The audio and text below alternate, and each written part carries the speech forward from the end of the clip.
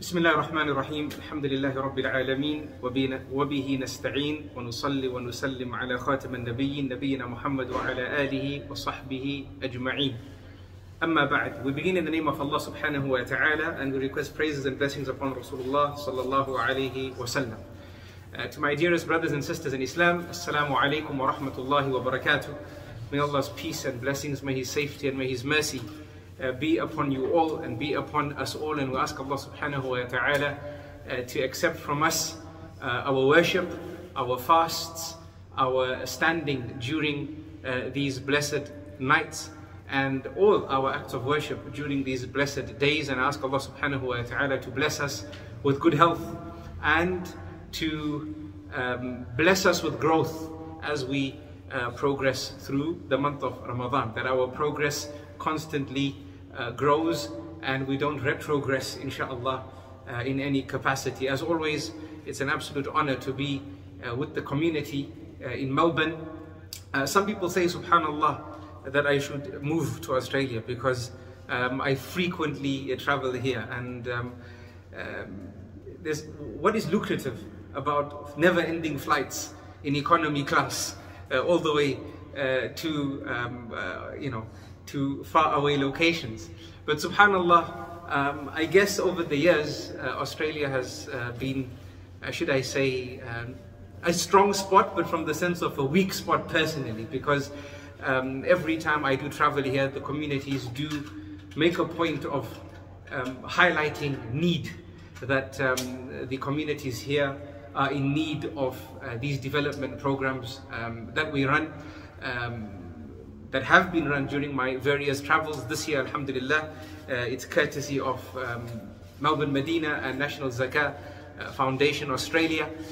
In previous years, the previous Melbourne locations, Melbourne Medina locations, hosted the Ramadan series that were run, and mashallah, it's I guess I say strong because the communities here are receptive, alhamdulillah, to information and to guidance, and many whom I consider my students have gone on to do some amazing things for the communities here in the forms of madrasas, in the forms of projects, mashallah, tabarakallah. So you always feel that even though it's a long travel, there's value, there's return on equity, alhamdulillah. And inshallah this is the case with other members of the Ummah of Muhammad sallallahu alayhi wa sallam in other lands.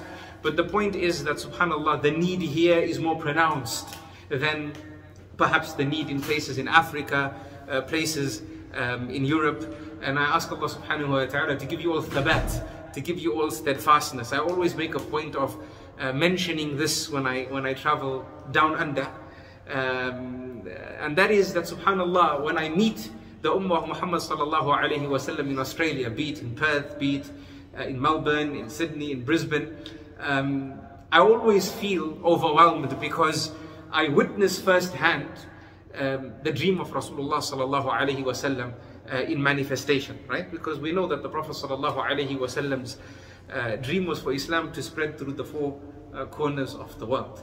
If we look at the flat map and the current world listings, we know that Australia is at a corner, and subhanallah, here I come and I see people holding up La ilaha illallah, the flag of La ilaha illallah Muhammadur Rasulullah, holding up the signpost of Taqwa. You all here coming in your numbers despite the nuanced circumstances, especially after COVID, and people being far away from the city, and Australia having its unique setup in that you have the city and suburbs, and people are pretty much disconnected, pretty much far away from each other. You all making yourselves present in the different masajid that I visit in Australia. Wallahi, it's heartwarming.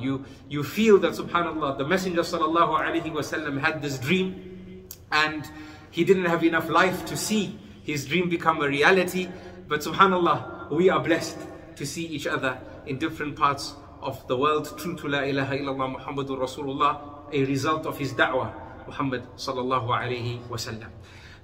Our series this Ramadan is like our series every Ramadan. It has an objective, and that objective is obviously development. It's one of transformation. It's one of growing from knowing. It's not enough to just know things. It's not enough to just feel like we moving. but we're not progressing. And there's always a difference between movement and progress, right? And if you've read previous writings of mine before, I've written on this, that a rocking horse moves, but it doesn't progress. And Ramadan brings about that much needed reflection. It calibrates our lives to an extent. It slows us down and it brings us together, which makes these reminders all the more lucrative.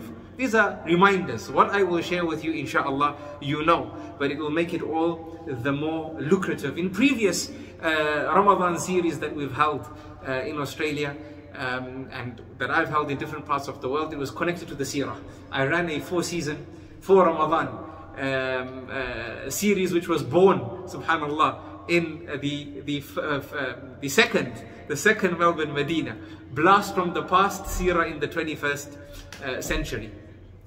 We discussed the seerah, but in a manner that mattered in the 21st century, extracting from the seerah points that were pertinent to you and I living within Muslim minorities today. And that series is up, alhamdulillah, it's online. You can capture it, you can see the series we did from the first Medina, and then I ran season 2 and season 3 in Asia, and season 4 then ran online because it was during COVID and everyone was online. So that was unique. It was a global kind of season. We had people from all over the world, as opposed to people from a particular place and space, and it had its benefits as well. Although I always feel that when I'm able to speak to my brothers and sisters in Islam, mubasharatan wa mushafahatan, as they say, directly, whilst we are in each other's presence, there's always greater tarbiyah value. I can see that you're listening. Online, we don't know how people are listening. We can see people there, but who knows who's lying on their bed, who's wearing a vest instead of a proper shirt, who's maintaining the etiquettes of seeking knowledge. We hear stories. As a teacher, I hear stories from my students that, I was listening to the lesson and I was like this, and somebody might have been having his or her pizza on the side, or expecting the pizza to be delivered. So they had one ear on the lesson and the other ear on the doorbell, and Allah didn't place 2 hearts in the body of a person. So online has its benefits, but it also has its harms. And on site, whilst it doesn't allow for the reach, I always feel that, subhanallah, the impact is greater. For this Ramadan, my dearest brothers and sisters in Islam, we've chosen Surah Yusuf as our base. Previously we chose the seerah as our base. We've chosen Surah Yusuf as our base. And when we ran the seerah, it was a kind of fiqh of seerah. It was a fiqh of seerah in that we weren't storytelling the entire seerah, but we were taking snippets from the seerah and extracting lessons, pondering over them, extracting lessons that are pertinent. And I hope to bring that feel here today as well, and in our series this Ramadan, that it won't be a tafsir of Surah Yusuf. If you want that, I taught tafsir of Surah Yusuf in Melbourne over 2 full days at one of your universities here, hosted by Al-Kawthar Institute, and you can find the entire tafsir online at the Al-Kawthar online platform. I guess today, given that it's our first together, let's tap into some of the macro realities of Surah Yusuf. And I say it's macro because it pertains to every surah in the Qur'an. And when we talk about a surah from the surahs of the Qur'an and at a macro level, then no doubt the first point of discussion will be the Makki versus Madani discussion. Because when we look into the Qur'an, in some of the masahif, whenever they list the surah name, next to the surah there will be this citation, Makki, and there will be another citation, sometimes Madani, right? And many of us don't ask the question, why are these citations placed? Now, no doubt it's placed as a means of preserving the knowledge of the Qur'an, but this is the key point, that this idea of Makki and Madani is from the knowledge of the Qur'an. And the idea behind it, my dear brothers and sisters in Islam, is that Allah subhanahu wa ta'ala, when He revealed the Qur'an, obviously it was revealed over 23 and a bit years, right? It was not revealed in one chunk to Muhammad sallallahu alayhi wa sallam. It was revealed as one chunk, as Ibn Abbas radiallahu anhuma states, from the preserved tablet, the Al-Lawh al-Mahfuz, to the first heaven, to the house of honor in the first heaven, known as the house of honor, Bayt al-Izzah, the house of honor. This happened in one chunk as per the directive of Ibn Abbas radiallahu anhuma. And given the nature of this knowledge, the scholars have deduced that he could only have said this if he took it from the Prophet sallallahu alaihi wasallam. And some people ask this question. Allah subhanahu wa ta'ala says, شهر رمضان الذي أنزل فيه القرآن. And Allah subhanahu wa ta'ala says, إِنَّا أَنزَلْنَاهُ فِي لَيْلَةِ الْقَدْرِ. That we revealed the Qur'an on the night of power. And we revealed the Qur'an in Ramadan. But the Qur'an came down over 23 and a bit years. 23 and a half years almost. So how do we marry between this idea and the fact that Allah says it was revealed in 1 month, or in this month, and in another surah on this night? And the answer to this question comes from the guidance of Abdullah ibn Abbas radiallahu anhuma, that when Allah subhanahu wa ta'ala describes the Qur'an as being revealed on the night of decree and power and virtue, Laylatul Qadr, this night that is better than 1,000 months, may Allah grant us this night, ameen. And no doubt this night is a night from the nights of Ramadan, which connects شهر رمضان الذي أنزل فيه القرآن to إنا أنزلناه في ليلة القدر. It's referring to this revelation from the preserved tablet to the house of honor in the first heaven. However, also there is inclusiveness for us to understand that also the first revelation came to Rasulullah sallallahu alaihi wasallam during the chosen night and during the chosen month. Now, the Qur'an was revealed over 23 years, which means it was revealed over 2 periods of the prophetic mission. And we know that the prophetic mission, the da'wah of the Prophet sallallahu alaihi wasallam, is divided into 2 parts. There's the Meccan phase, which was his da'wah before hijrah to Medina, and then there's the Medinan phase, which was his da'wah after he migrated to Medina. And this is what Makki and Madani refer to. Makki refers to all verses revealed and all surahs revealed before migration to Medina. And Madani refers to all revelation after migration to Medina. Even if the Prophet ﷺ was in Mecca, even if he was on Arafah, اليوم أكملت لكم دينكم وأتممت عليكم نعمتي ورضيت لكم الإسلام دينا. This verse was revealed when? During which portion? During the Hajj of the Prophet ﷺ. And we know the Hajj happens in the Meccan region, but it was revealed after Hijrah to Medina. So because it was revealed after Hijrah to Medina, this verse is considered a Madani, a Medinan verse. Now, is this just the only idea about Makki versus Madani? No, there's more to it, obviously. Because every idea, especially when it's an idea from the knowledge of the Sharia, it stems from substantial beginnings. And the scholars discuss this to better understand the wisdoms of the Qur'an, the lessons of the Qur'an, the directives of the Qur'an.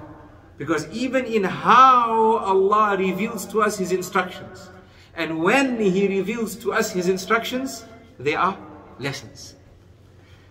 So when the scholars look into the whole Makki, Madani knowledge genre of ulum al-Qur'an, of the sciences of the Qur'an, they deduce an understanding that when we look at all revelation before the Prophet ﷺ migrated from Mecca to Medina, pay attention here, don't worry about the cameras, because if I ask you questions and you don't know when you sat here, then this is like online education. Yani people are not focusing. Allah bless you all. It's the Insta age. It's how it is, isn't it? Dopamine, Insta, distractions always take us away. Brother Munir, Allah yahdik. And don't play with the camera, because you will take the attention of my audience. When the scholars look at the whole Makki, Madani ayat and the genre of ayat, they deduce important lessons, and lessons that help us today also in the 21st century. When they look at the verses revealed before the hijrah of the Prophet ﷺ, they note as a general rule, I say general rule because there are some exceptions, and Surah Yusuf is from the exceptions. As a general rule, the verses are very short, and they're very striking, they're very impactful, they're very direct, and they focus on a finite number of ideas.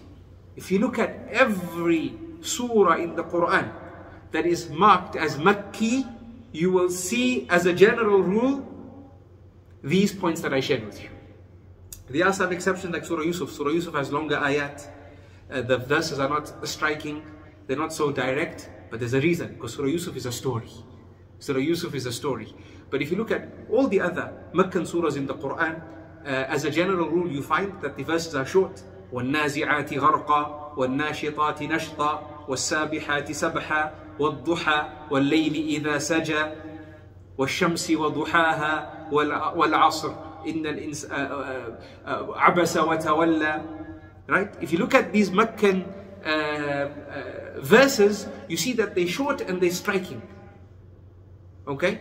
And you also see that they focus on a finite amount of messages. From them, number one, establishing Allah subhanahu wa ta'ala as the only one worthy of worship.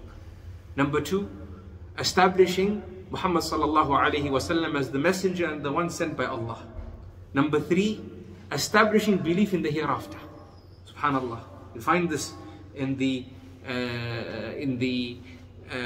Meccan surahs and verses. Number four, good character.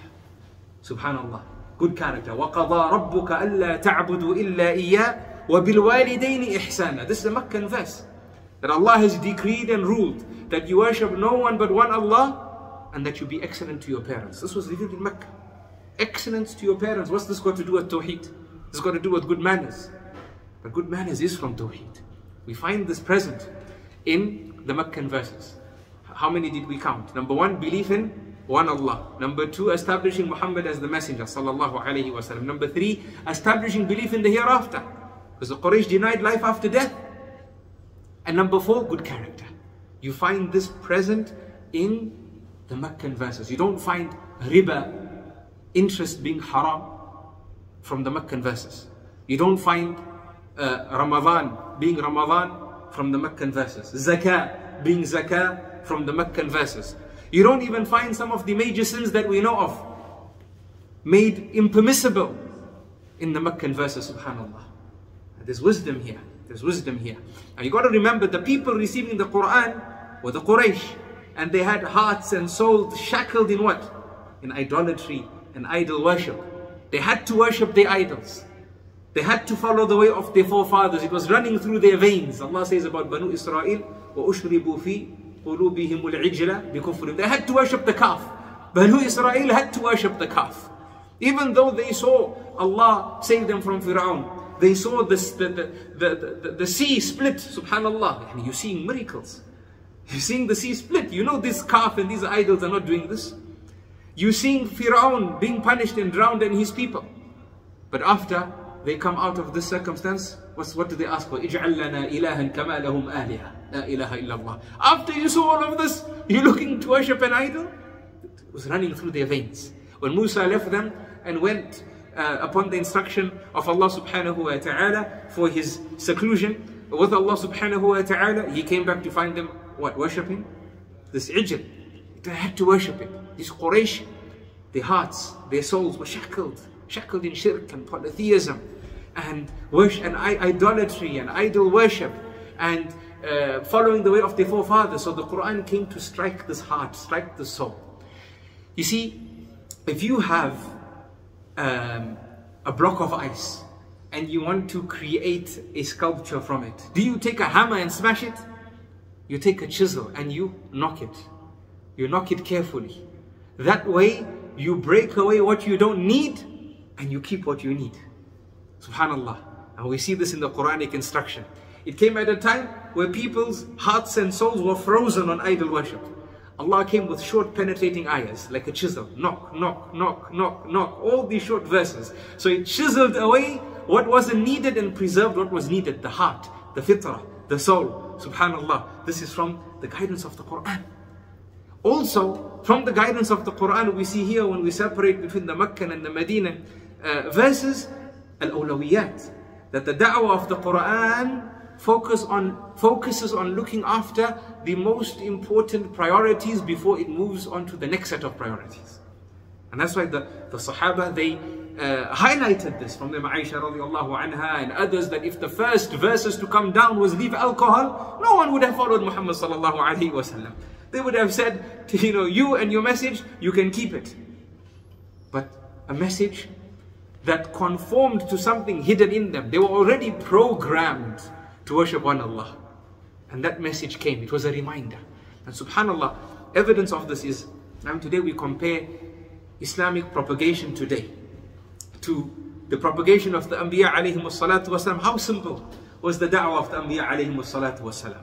You don't hear all these fancy terms, ontological and empirical and all these fancy terminologies and terminologies that fly over the ears and heads of most people. The Anbiya alayhimus salatu wasalam, they came and said, U'budullah, ma lakum min ilahin ghayruh. Worship one Allah, there's no one worthy of worship besides Him. All of them. وَلَقَدْ أَرْسَلْنَا نُوحًا إِلَىٰ قَوْمِهِ فَقَالَ يَا قَوْمِ اعْبُدُوا اللَّهَ مَا لَكُم مِّنْ إِلَٰهٍ غَيْرُهُ وَإِلَىٰ عَادٍ أَخَاهُمْ شُعَيْبًا قَالَ يَا قَوْمِ اعْبُدُوا اللَّهَ مَا لَكُم مِّنْ إِلَٰهٍ غَيْرُهُ. Like this. وَإِلَىٰ عَادٍ أَخَاهُمْ هُودًا وَإِلَىٰ مَدْيَنَ أَخَاهُمْ شُعَيْبًا. Their message was the same. Worship one Allah, there's no one worthy of worship besides Him. A simple message. Why was it so simple? Because they were coming with a message that was natural to the human being already. Allah created us upon a fitrah. فِطْرَةَ اللَّهِ الَّتِي فَطَرَ النَّاسَ عَلَيْهَا. Allah created us upon an instinctive nature and natural disposition to worship one Allah alone. It's within us. It's there. The program is there. The problem is the program got corrupted with a virus. We need an antivirus to remove the virus so that the program can work. The software is there. It's there already. It's just been corrupted.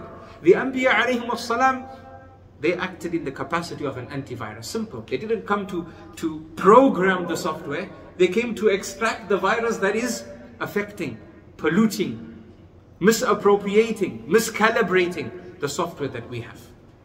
So the Qur'an came with the same message. It came with this chisel and short, penetrative messages establishing Allah as the haqq. أَنَّ اللَّهُ هُوَ الْحَقَّ الْمُبِينَ. Establishing Allah as the haqq, establishing the messenger as the messenger, because if Allah is the haqq, then Allah is just and Allah is merciful. If Allah is just and Allah is merciful, He won't leave mankind, so it makes sense that He sends a messenger, right? And this messenger comes with a book. What's the point of the messenger without a book? Because the messenger is not a reference, he is a caller to the reference, was Allah subhanahu wa ta'ala. So that makes sense as well. So we see the Qur'an establishing these messages in a collective way, in a measured way, in a scheduled way. Messages that conform to the fitrah that insan has, that we have. And in essence, doing what? Moving away what's not needed and protecting that which is most valuable and that which is needed. In a way, building this ummah. The ummah of da'wah, the first generations of Muslims, the Sahaba radiallahu anhum ajma'een, those women and men, and those men and women who did what? They worked after the Prophet sallallahu alaihi wasallam passed away in ensuring his vision became a reality. We are Muslims today because of the da'wah of the Sahaba radiallahu anhum ajma'een. And don't forget, they were new Muslims. They were new Muslims. Sometimes this is beyond us. The Sahaba were new Muslims, right? Besides those who were born upon Islam, the greatest Sahaba we know, they took the Shahada. They entered into Islam. They were new Muslims. And what we see today of almost 2 billion people across the world saying La ilaha illallah Muhammadur Rasulullah is from the da'wah of new Muslims. For they followed in the footsteps of the ultimate teacher, Muhammad ibn Abdullah sallallahu alayhi wasallam. So what about you and I, who are born Muslims, alhamdulillah, who have had the message with us from the time we were born, or at least the majority of us? What responsibility lies on our shoulders towards the next generation and the generations to come? So the Meccan verses, they teach us how to be measured, how to be scheduled when developing people, how to focus on the core priorities. There's no point telling people riba is haram if they don't believe in Allah. And we see this in the advice of the Prophet sallallahu alaihi wasallam to Mu'adh ibn Jabal, when the Prophet ﷺ sent Mu'adh to Yemen as a da'i, as a qadi, as a mufti. Subhanallah. He sent him to Yemen to be a judge, to be a mufti, to be a caller, a propagator.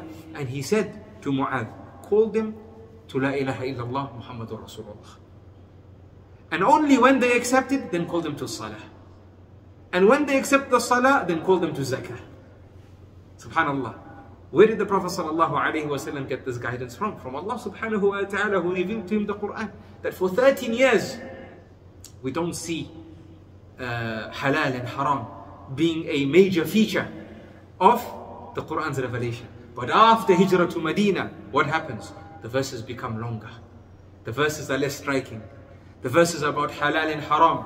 Do this, don't do that. يا أيها الذين آمنوا إذا قمتم إلى الصلاة فاغسلوا وجوهكم وأيديكم إلى المرافق وامسحوا You see, long verses, and they're very instructive, right? If you stand for the salah, then observe the ablution, and Allah is telling you the ablution, how to perform the wudu. We see this in Medinan verses, right? Allah subhanahu wa ta'ala is saying, يا الذين آمنوا وذروا ما بقي من الربا. Oh, you who believe, leave riba. Right? Be God conscious of Allah. Ittaqullah wa dharu ma baqiya min al-riba. Leave riba. We see riba becoming a major sin in Medina. 13 years after, 13 plus years after the prophetic mission began. After the Prophet sallallahu alaihi wasallam called his people to Allah subhanahu wa ta'ala. So this is another benefit for us from this Makki and Madani discussion. So this is our lesson for today. Surah Yusuf. At the macro level is a surah from the surahs of the Qur'an, and Surah Yusuf is a Makkan surah, and we've discussed the functions of Makkan, or the meaning of Makkan surahs and revelation versus Medinan surahs and revelation, and we also discussed some functions, just some, we didn't discuss all, some functions of the Makkan revelation as opposed to the Medinan revelation. We discussed the focus of the Makkan revelation, and then we have Surah Yusuf. Before we tap into Surah Yusuf, what can we derive from what we've just discussed in terms of our lives today as Muslims in the 21st century? Well, no doubt, this idea of focusing on the most important priorities before the next set of priorities. That's number one. Number two, also how to be appropriate in our da'wah, how we call people, the language we use, the style we use. It's very important, right? From the pious before us, they used to say, حَدِّثُ النَّاسَ بِمَا يَعْرِفُونَ. Speak to people with knowledge and in a way that matches their ability to comprehend. Otherwise, they will deny Allah subhanahu wa ta'ala and His Rasul sallallahu alayhi wa sallam. So this is a benefit for us to take home for those who are fathers here, for those who are mothers here. It's important to raise your kids upon the guidance of the Qur'an. Focus on the most important matters, number one. Number two, conduct yourself, your speech, your approach, your da'wah, your interaction in a way that is suitable to the child in front of you. A child who is from age 1 to 7 is different to a child who is from age 7 to 14. A child who is from age 14 to 21 is different to a child who is from age 7 to 14. You can't speak to your 21-year-old how you speak to your 14-year-old or your 7-year-old, and vice versa. Right? So this is a matter for us to take into consideration, that sometimes because of the life of the 21st century, we're busy, we have a lot of work, we double shift, we single shift sometimes, the shift is too long than a normal shift that we might be used to elsewhere, or if we had a different degree or a different qualification. Some people work in a laborious way, some people work in an office environment, some people, we all have different things going on. And because we become busy and the stresses of life become compounded upon us, sometimes we go home and our children do a little bit of this and a little bit of that, and we snap at them. That subhanAllah, we give them the least patience, but we give everything else in life patience, and we don't think about how to speak to this child when he or she has this age attached to them, and that child, and they of this particular age category. So let us take these lessons with us. Obviously, charity begins at home, so we use home as the closest example, but everywhere in your lives, think about this guidance. In terms of Surah Yusuf, very quickly, it is a Makkan surah, and it was revealed towards the end of the time of the Prophet sallallahu alaihi wasallam in Mecca, but it was revealed at, subhanallah, the most difficult of times.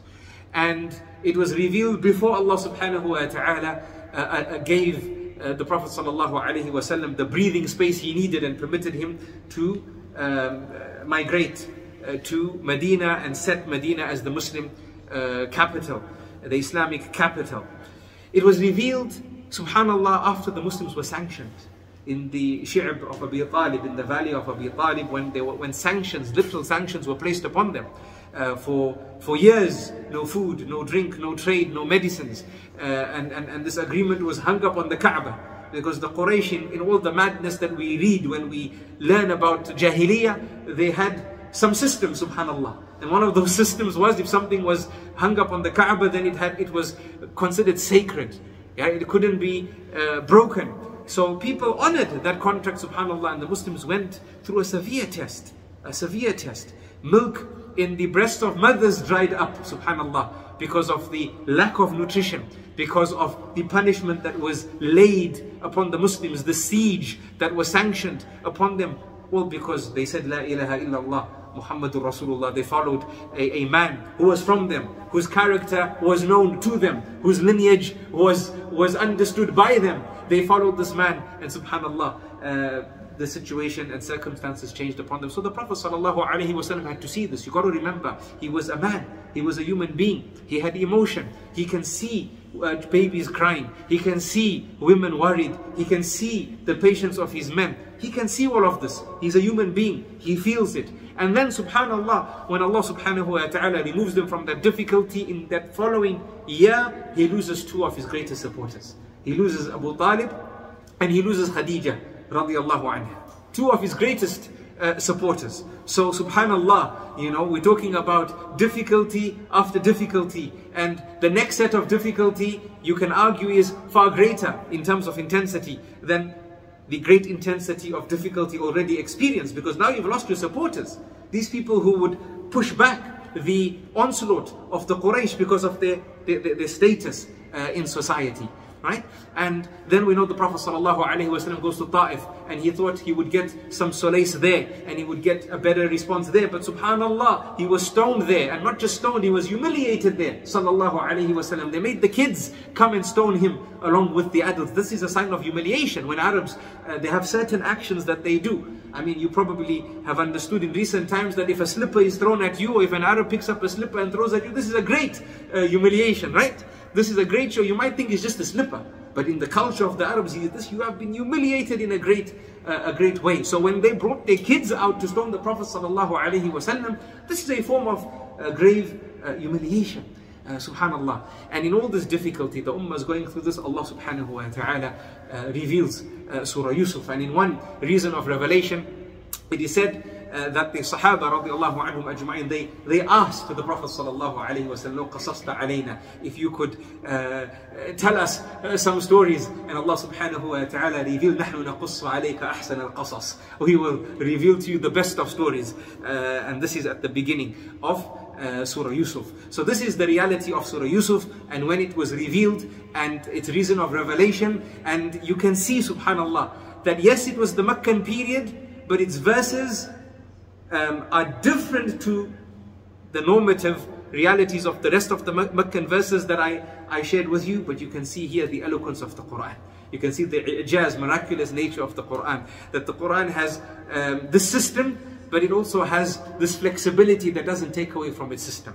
And a flexibility that only adds to the value of the Qur'an. That here Allah subhanahu wa ta'ala revealed these verses in this manner that did not take away from the Meccan genre of what the Meccan verses and revelation entail, but in the same breath brought about the necessary impact. And the Qur'an is that book, my dear brothers and sisters in Islam. It's a book that we interact with. Al-Qur'anu ma unzila likay yuqra'u wa faqat, wa ma unzila likay yustama'u ilayhi wa faqat, wa ma unzila likay yuhfadhu wa faqat, بل أنزل ليدبروا آياته وليتذكر أولو الألباب, as Allah subhanahu wa ta'ala reveals, right? This Quran wasn't revealed so that you could just read it, or so that you could just memorize it, or so that you could just listen to it, but rather it was revealed so that you may ponder over its ayat. You may interact with the verses. This is the sunnah of this ummah with their book, and that is why the Quran is the only book that the ummah at large was told to recite. Every other revelation, the ummah at large were not told to recite. It was a book read by the scholars. The Torah was read by the scholars. The Injil was read by the scholars. The Quran was revealed with a command that the masses recite it, even if you don't understand it. And Allah set a reward for the one who recites it. For every letter you get a hasana, and each hasana is equal to 10 rewards. This is for the ummah of Muhammad sallallahu alayhi wa sallam, because this is a book that we need to interact with. We need to ponder over. And subhanallah, here comes Surah Yusuf as a means of lifting the hurt the pain, the difficulty of the Sahaba radiallahu anhum ajma'in at that time. That what they're going through, Allah reveals to them that another Prophet went through difficulty as well. And not just one, but two. Him and his father, Yaqub alayhi salam and Yusuf alayhi salam. And their test was not 10 years, was not 20 years, was not 30 years, was not 40 years. It was northwards of 4 decades. At conservative estimates, you can say 5 decades from the time Yusuf was taken away from his home and the time when Allah subhanahu wa ta'ala united them. What a beautiful patience each party needed to have, Yaqub needed to have, and Yusuf needed to have, to remain upon the haqq, to remain upon thabat. And that is why we see in Surah Yusuf, فَصَبْرٌ جَمِيلٌ, this message mentioned a beautiful patience. So Allah reveals it to Muhammad sallallahu alayhi wa sallam and to the Sahaba radiallahu anhum ajma'in, that they read from this and they take hope that subhanallah, no matter how tough life is, no matter how difficult things are, no matter what challenges in our context the 21st century brings, no matter how many spears are pointing towards us and how many arrows are directed towards us, we don't lose hope in the mercy of Allah subhanahu wa ta'ala, knowing that whatever Allah does, He only does good. And every day we live, we just have a pixel. And that pixel belongs to a bigger picture that we can't see yet.